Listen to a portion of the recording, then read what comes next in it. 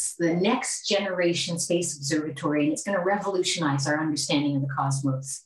The countdown has begun. Scientists around the world will be watching the launch of the Webb telescope, a new generation of technology capable of looking back in time. And there's a Canadian connection. We've contributed two important elements: a fine guidance sensor and one of the telescope's 4 science instruments, the near-infrared imager and slitless spectrograph.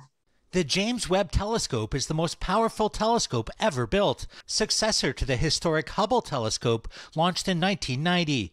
Launching Christmas morning, it's a collaboration between the Canadian Space Agency, the European Space Agency, and NASA. Canadian developers playing a key role in ensuring the telescope's accuracy with a cutting-edge guidance system.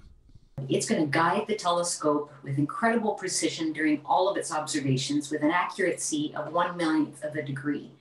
Canadian scientists also helping to give the new telescope its eyes.